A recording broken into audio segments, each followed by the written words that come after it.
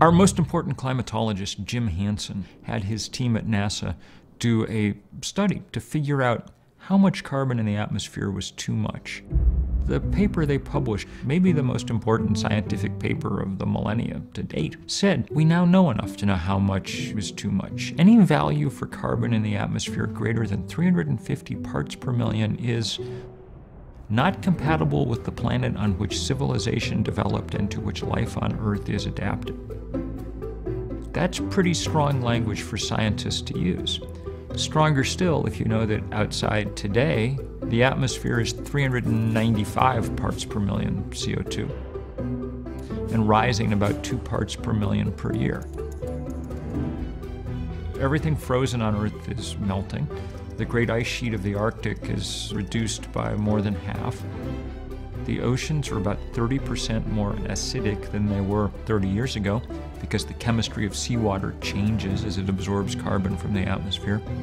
And because warm air holds more water vapor than cold, the atmosphere is about 5% wetter than it was 40 years ago. That's astonishingly large change. There's more energy coming in and being absorbed by the Earth than there is heat being radiated to space, which is exactly what we expected, because as we add greenhouse gases to the atmosphere, it traps heat. Now we can measure that, and that's the basis by which we can prove that the human-made impacts on atmospheric composition are the primary cause of the climate change that we're observing. So let's get to work. We're calling this Do the Math, and we're going to do some math for a moment. Just 3 numbers, okay? I wrote about them in a piece last summer for Rolling Stone, a piece that went oddly viral. It was the issue with Justin Bieber on the cover, okay? But here's the strange thing. The next day, I got a call from the editor saying, your piece has gotten 10 times more likes on Facebook than Justin Bieber's, you know?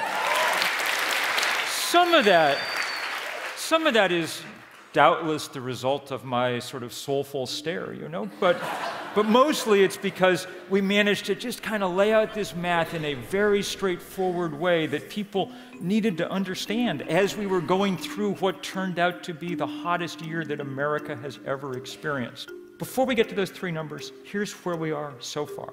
We've burned enough coal and gas and oil to raise the temperature of the Earth 1 degree. What has that done? There was a day last September when the headline in the paper was, half the polar ice cap is missing. Literally. I mean, if Neil Armstrong were up on the moon today, he would look down and see half as much area of ice in the Arctic. We've taken one of the largest physical features on Earth and we have broken it. Shall we work through the numbers? They're 3 and they're easy. The first one's 2 degrees. That's how much the world has said it would be safe to let the planet warm. In political terms, it's the only thing that anybody's agreed to. Some of you may remember that climate summit in Copenhagen. There was only one number in the final 2-page voluntary accord that people signed. Only one number in it, 2 degrees. Every signatory pledged to make sure the temperature wouldn't rise above that. The EU, Japan, Russia, China, countries that make their money selling oil like the United Arab Emirates, the most conservative, recalcitrant, reluctant countries on Earth, even the United States. If the world officially believes anything about climate change, it's that 2 degrees is too much. Second number, scientists have calculated how much carbon we could pour into the atmosphere and have a reasonable chance of staying below 2 degrees. They say about 565 more gigatons. A gigaton is 1 billion tons. That's not a perfect chance. That's worse odds than Russian roulette, you know. It sounds like it should be a lot. It is a lot. 565 billion tons of CO2. The problem is we pour 30 billion tons a year in now, and it goes up 3% a year. Do the math, and it's about 15 years before we go past that threshold. So that's sobering news. But the scary number is the 3rd number. The 3rd number was the important one and the new one, and it came from a team of financial analysts in the United Kingdom.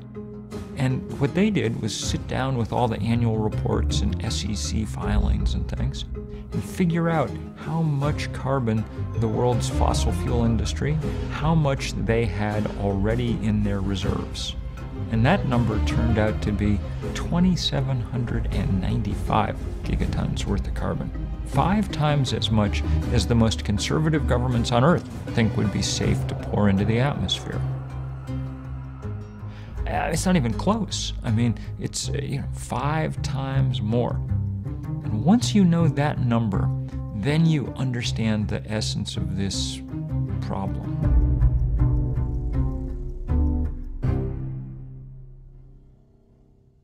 What the fossil fuel industry is doing is locking us into a future that we can't survive, that humanity cannot survive. And we know this because just at the end of 2012, we heard this from 3 different conservative sources simultaneously.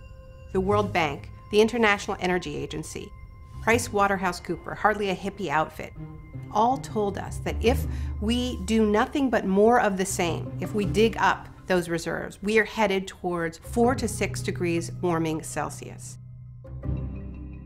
These numbers show, and I want to be absolutely clear here, these companies are a rogue force. They're outlaws.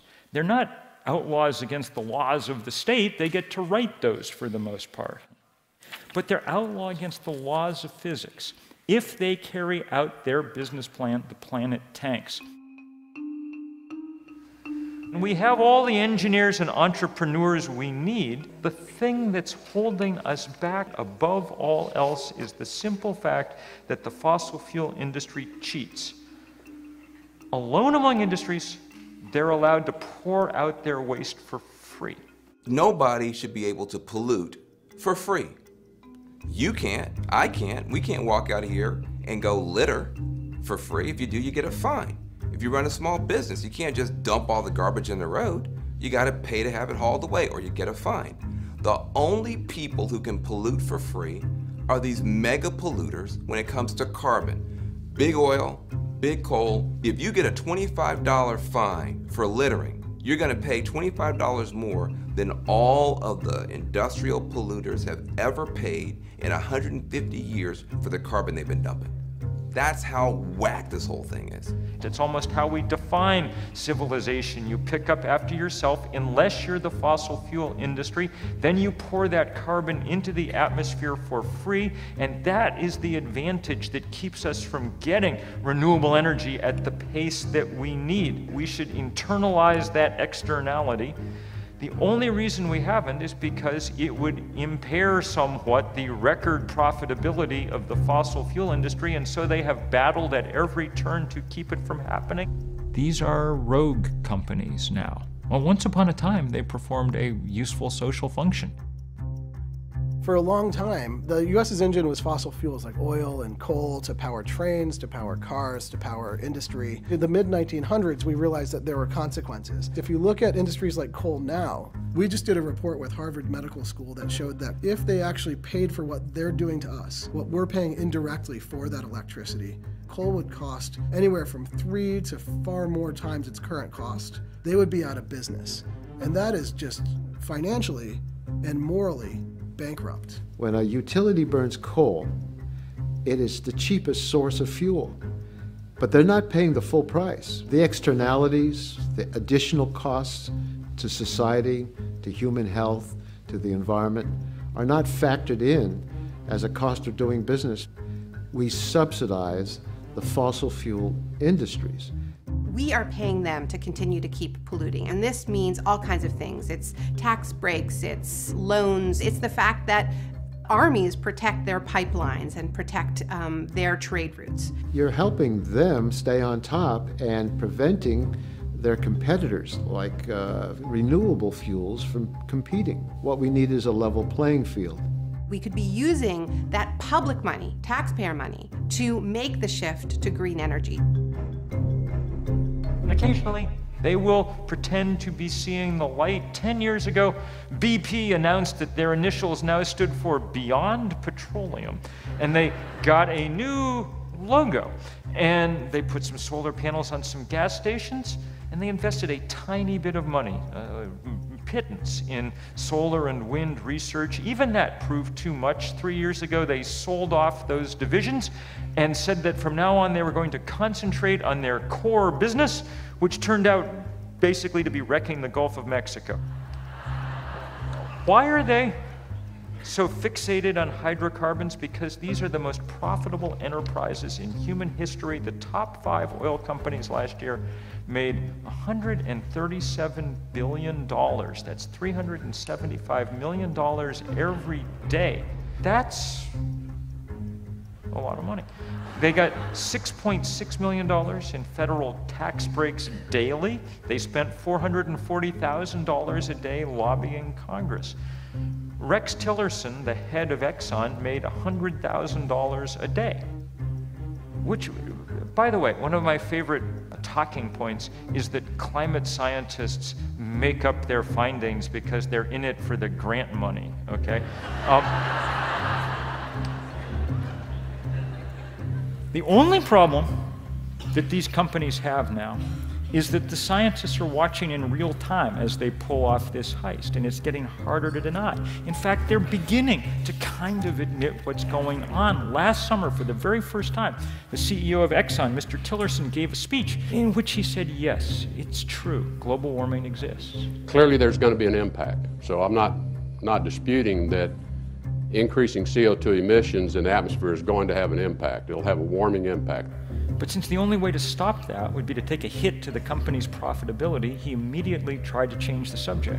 It's an engineering problem, and it has engineering solutions. Really? What kind of engineering solutions were you thinking? Changes to weather patterns that move crop production areas around, we'll adapt to that. Look, in all respect, but that's crazy talk. We can't move crop production areas around, okay? Crop production areas are what people in Vermont refer to as farms, okay? We already have farms every place that there is decent soil on Earth. It is true that Exxon has done all it can to melt the tundra, but that does not mean that you can just move Iowa up there and start over again. There's no soil. If fossil fuel companies want to change, here's how we know they were serious. One, they'd need to stop lobbying in Washington. 2, they'd need to stop exploring for new hydrocarbons. The first rule of holes is that when you are in one, stop digging, okay? And the third thing they'd need to do is go to work with the rest of us to figure out the plan where they turn themselves into energy companies, not fossil fuel companies, and figure out with the rest of us how to keep 80% of those reserves underground. The thing that really does make this almost pathological is the fact that when we already have 5 times as much carbon we can possibly burn, I mean, Exxon alone, $100 million a day exploring for new hydrocarbon.